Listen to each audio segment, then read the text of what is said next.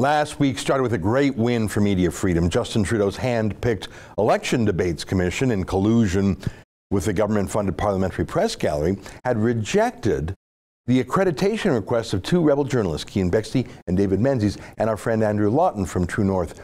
They rejected us at the last possible moment on the Friday, and of course the debate was on Monday.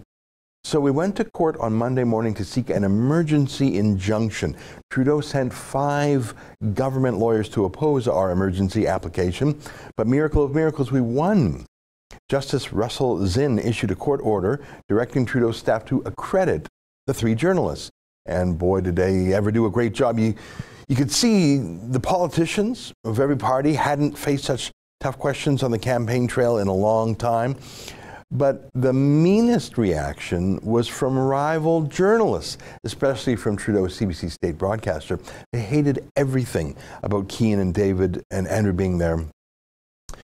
They hated the fact that conservative-leaning journalists even exist, that they were allowed into this debate, that they were allowed to ask questions, and that every network in the country that was running the debates live actually broadcast the questions. Boy, those rival journalists were steaming mad now. I don't care if they're mad at us. Frankly, we're frequently mad at them. It's your civil right to be mad at journalists or politicians. I recommend it, in fact. And you can ignore journalists you don't like, or you can challenge them or rebut them or do a better job than them, whatever. Well, not quite, because you can't quite ignore the CBC. You still have to pay for it out of your taxes, I guess. And no, the problem wasn't that our rivals have a rivalry with us. It's that without the court order, we wouldn't have even been allowed into the process, not even allowed into the building. As I showed you last week, Trudeau's commission accredited foreigners, including from the state broadcaster of the OPEC dictatorship, Al Jazeera. So they let anyone in except us. They didn't want to even let us share a national platform with them. That word platform. A platform is what it sounds like. It could be a stage, for example. It could also be a website. Facebook, Twitter, those are called platforms. The difference between a platform and a publisher is that a platform is just a neutral canvas upon which anyone can paint anything. It's like a bulletin board. You can tack a notice to it. There's really no editor. A publisher, as opposed to a platform, a publisher creates or edits or curates content, takes a point of view, chooses, makes decisions about what's good and what's bad. So a newspaper is a publisher. A payphone is a platform. It doesn't determine what you can say or not into the phone. It's neutral. That's sort of obvious, but deplatforming is the tactic of the new authoritarian left to ban you from even once neutral places where you used to have the right to go. You can't really expect a local newspaper to run your letter to the editor if they don't want to. I mean, they might have a journalistic or a legal reason why they should, but at the end of the day, it's a private publication that gets to choose what they put in it. By contrast, you can assume that you're allowed to say whatever you like when you pick up a phone at a phone booth. But deplatforming is the radical idea that no, you can't. Now nothing is neutral, nothing is public. Everything can be blocked or banned if you don't think correctly. It's radical in itself, and it's corrosive in that it's a substitute for the normal way we have disagreed with each other in the past. No need to debate anyone on a platform like before. Now just remove the platform from them and they're gone. I note that there was an all-candidates debate recently in the election, but the PPC candidate was banned from participating because the mosque that was hosting the debate said the party was beyond the pale, beyond even debating. What's the purpose of a debate if not to debate, though? Why bother having a debate if you've already decided without debate by ruling one party out? Now, I note that the PPC candidate in question is Muslim himself, our friend Salim Mansour. That's deplatforming. It's un-Canadian, by the way. I'm not saying every single debate forum has to have every single candidate on it. Sometimes you have 20 people running for mayor, for example, but you can see the trend. And now that the leaders' debates are over, I'm certain that we will go right back to being deplatformed by our fellow journalists and by all the parties. I should point out it was at an Andrew Scheer event, not a Liberal event, that David Menzies was handcuffed. I see the gray area with the mosque forum. I mean, it was their own mosque, I guess. I don't see the gray area with a national debate run by the government. But the deplatforming that happened to me on Thursday at Edmonton's Princess Theatre was the clearest of all cases. There wasn't any wiggle room there, no gray area there. I had a contract with the theatre. It was a done deal. I had paid the full fee in advance. The analogy here isn't even a bulletin board or some public park. It was a contract for money between me and the theater owner.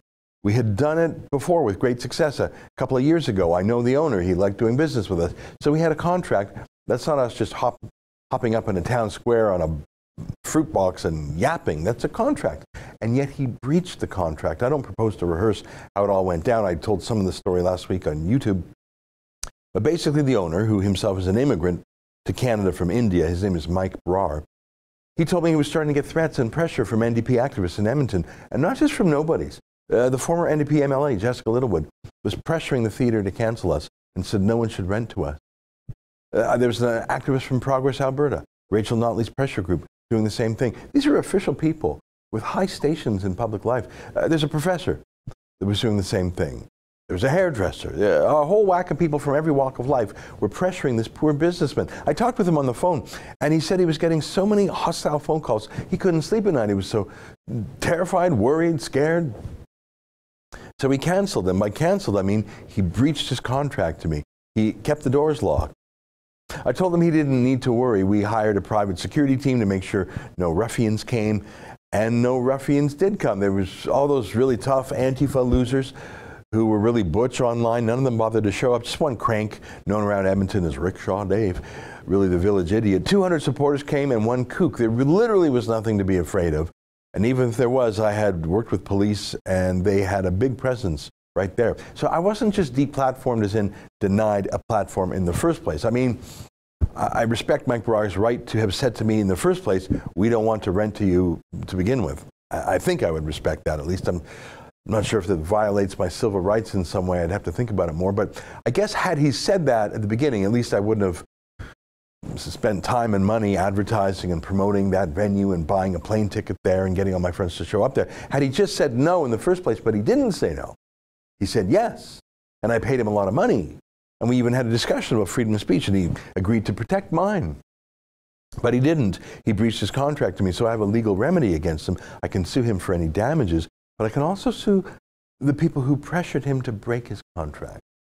I found this summary of the law on the website of a Canadian law firm called Lawson Lundell out of BC. It's sort of a, law for beginners kind of publication.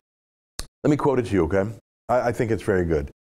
Although the tort of inducing breach of contract is rooted in medieval law of master and servant, the modern version stems from the 1853 House of Lords case, Lumley versus Guy. In Lumley, the plaintiff had a contract with an opera singer, Miss Wagner, to sing exclusively at his theater. The defendant, who wanted to showcase Miss Wagner's talents at his own theater and for his own benefit, persuaded Miss Wagner to break her contract with the plaintiff and sing exclusively for him. The plaintiff took action against the defendant, and although the defendant was not a party to the contract, he was found liable. That's what inducing a breach of contract is usually about. Someone tries to steal someone away. A professional athlete, a top executive, a brilliant scientist, a record label stealing a musician away from a rival record label. But it absolutely would apply to my case too, even though it's not like the bullies who bullied Mike Brar got any economic benefit out of it. They didn't steal the theater away for their own show, for example. They were just being malicious. In my mind, that actually makes it worse. They were just being purely destructive. It's not like they were even trying to do something better than me. They were just trying to destroy my event by bullying my business partner, Mr. Brar. That's what he was. That's what Theo was. So I met with our Edmonton lawyers, and we came up with a plan. We're just going to sue everyone who is dumb enough to reveal themselves as a bully, bullying Mike Brar to breach the contract. So those who were the most cowardly, who made anonymous threats to Mike Brar to scare him, I'll probably never catch them, but Jessica Littlewood, Professor Lavelle, all the other people who worked for Notley, you bet I got their names, because they're under some weird impression that they can harm businesses like ours and like Mike Brar's just because they're more noble in their minds, but they're not more noble. It's not noble to stop a book launch. That's like a form of book burning, right? It's really gross, and it did dawn on me that Mike Brar is a minority immigrant. I'm Jewish, and my book is being metaphorically burned. I think that's not a good look on the NDP. If a judge would be appalled by one opera company stealing a singer from another opera company for profit, I can only imagine that a judge would be appalled by someone wrecking a book launch just out of censorship and spite. That's so contrary to the public interest, it hardly needs to be argued. But that is my plan. Ironically, the fact that I had a platform and it was taken away is precisely what gives me the legal standing to sue all of these harassers for the damages they cause. And I plan to sue every single one because I truly believe it's just a small number of bullies who have never been stood up to before, ever. I doubt there are 50 people in all of Edmonton, a city of 1 million, who behave this way. 50 people are enough, though, to make a city of 1 million unfree, at least when it comes to books or political events. That's a kind of tyranny. I'm not about to be tyrannized or bullied. They need to be taught what they did was wrong and that they can't do it with impunity. I believe that by suing these people, 10, 20, 50 of them, whatever, they'll get a real education about right and wrong that they never got from their mama. I believe they won't be so quick to deplatform anyone again, certainly not me. And I believe that it will serve as a larger deterrent to this awful authoritarian practice of deplatforming. I don't think this approach could work, say, for Salim Mansour in that mosque, because he didn't have a contract with them that was breached. But it would sure work with someone who tried to have a conference and had a contract, but bullies had that conference canceled. Well, not if they just tried, if the conference was actually canceled. So I'm excited about this. It was a bad thing that was done to me, but it's a great way to fight back by using the law. It's a teachable moment, and it's a moment of counter-revolution. For a decade, we've seen the speedy infringement of our freedom of speech. I think this is a way to fight back. I'm setting up a website at stopdeplatforming.com. It's just very basic for now, but over the weeks and months ahead, you'll see more, and it's where we'll post all of our news about the lawsuit, and of course, we'll post the lawsuit itself. And it won't surprise you to hear, we need your help to pay for this. I don't think we'll win much in the lawsuit in terms of damages. It'll surely cost us many times that in terms of legal fees. But this isn't about money. It's about stopping the bullies one at a time or 50 at a time and standing up for platforms for everyone, even people with whom we disagree. If you can help chip in, please do at stopdeplatforming.com. And if you hear of anyone else who has a contract with a restaurant or a bar or a theater or a convention center and that contract was breached because bullies bullied a venue owner, let me know. I'd love to see lawsuits like this everywhere. That's an excerpt from the Ezra Levant Show, which is a show I do every day. I do a monologue, interview an interesting guest, and then I read my hate mail. But you've got to subscribe to it, which you can do at premium.rebelnews.com.